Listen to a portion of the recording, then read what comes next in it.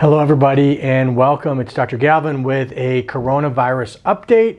For those of you new to the videos, my name is Jeffrey Galvin. I'm a board certified emergency physician and also run Vitality Medical Wellness Institute, which is a high-end functional medicine clinic here in Charlotte. We've been doing updates since the very beginning, and so today we're going to focus on immunity. There's been a lot of questions about immunity, and I'm also going to debunk a couple hoaxes, hopefully. As usual, we start with the numbers. Worldwide, we're at almost 22 million cases and almost 775,000 fatalities. Here in the U.S., 5.5 million cases, 172,000 fatalities. North Carolina, 146,000 cases. I want to talk a little bit about immunity because one of the questions people have now, I think I'm probably not alone that I'm starting to know a lot of people have had COVID or post-COVID. A lot now, at this point, in terms of the emergency department, I've seen lots and lots of people, but I don't get follow-up in the emergency department, but in my clinic I do. And now we've had probably a dozen clinic patients who have had COVID at some point or other. Now, luckily, the majority of our patients have been, we keep them very, very healthy, so the symptoms have been minimal, but they've had it. So one of the questions I get asked is, can I get it again? And, I've talked about this before, that we don't really know the answer to that. We don't know if having the infection confers lasting immunity. We know that with SARS and with MERS, immunity lasted for at least a year, up to 3 years. But we don't really know what the deal is with COVID-19. Now, there's two studies that came out just in the last week or so. One from China looking at 350 patients, and one from the US looking at only 15 patients. Now, both of these are pre-release. They haven't been peer-reviewed, but I think that they're pretty reasonably looking through them. They're well designed, and I imagine that the conclusions are pretty valid. And basically, the Chinese study showed that 6 months after infection, people retained immunity to the virus, which is an important thing. They had a normal immune response at 6 months. Now, the study here from the U.S. was done at the University of Washington, and they looked at people that had mild COVID, meaning they didn't need to be admitted to the hospital. So they were sick, but they never had to come to the hospital. And they were looking at what we call kind of humoral immunity, meaning sort of blood test immunity. And there's sort of three things we can look at. One of them are, the production of antibodies. We've talked about some studies that have shown that antibodies seem to dissipate fairly quickly after infection, and so that raised the question of, well, maybe does that mean that you don't retain immunity? But they also looked at memory B cells and memory T cells, and these are cells that, when exposed to an infection, kind of remember and are able to mount an immune response if re-exposed. And what they found that at 3 months, people had normal serum response along all those things: antibodies, memory B cells, and memory T cells, meaning that they had a normal immune response to the virus 3 months later. So presumptively, they would mount an immune response and not get infected again. Now, they didn't look at whether or not people got infected.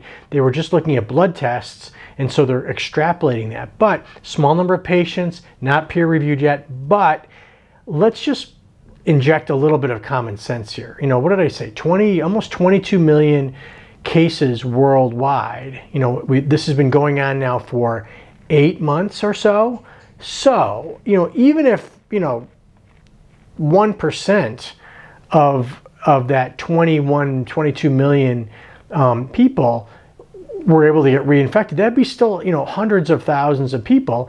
And we're just not hearing reports of people getting it multiple times. We've heard a few case reports, but certainly not in any large number. So just based on some common sense, if 22 million people have had it, if you were going to get reinfected after a month or so, we should have seen that by now. So I think that from the preliminary data, there's been some other studies that have shown that.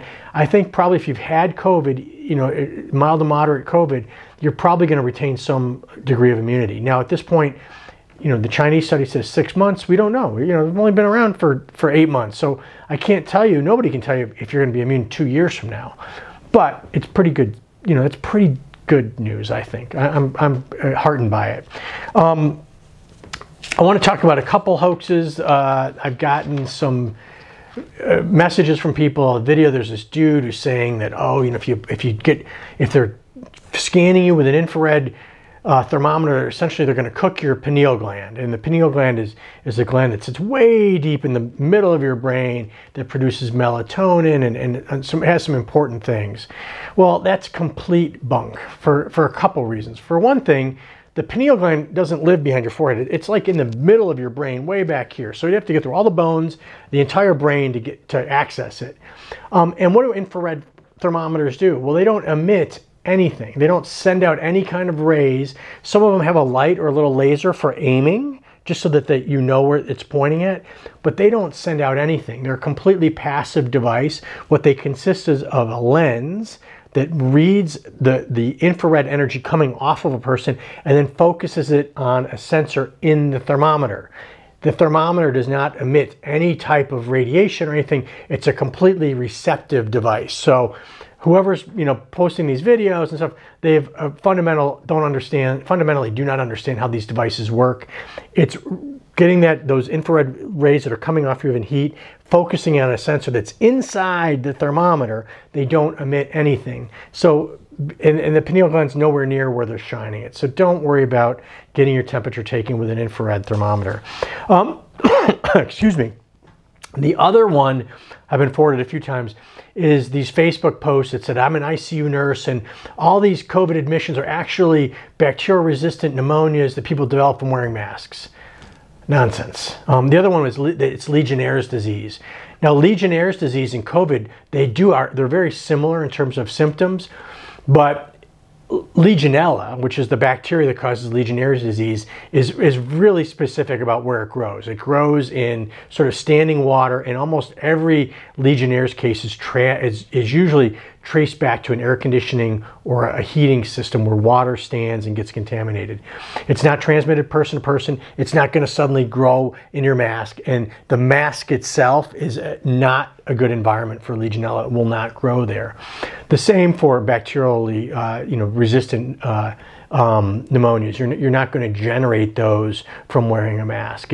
There's absolutely no evidence, no case reports, no science behind it. It doesn't even, from a medical sense, it doesn't even make any sense. So again, I wouldn't worry about either one of those things. We'll keep it short today. I'll be back later in the week with another update. We are going to be doing some more hormonal things. I had a little technical difficulty last week, but we'll get it out this week. As usual, if you like this, please follow us on Facebook and on YouTube. Subscribe, hit the little bell. We'll be back with more information as the week goes on. Everybody, wash your hands. Look after yourselves, look after those around you, look after your families, wear your mask, and I'll talk to you soon. Have a great day.